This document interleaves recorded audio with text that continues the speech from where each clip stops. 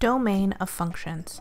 We can use the domain of the library of functions in order to determine and justify the domain of some other functions.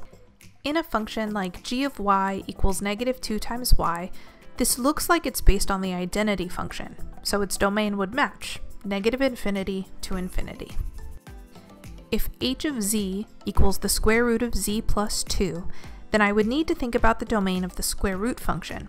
The square root function couldn't handle any negative numbers under the square root symbol, so anything under a square root symbol must be greater than or equal to 0.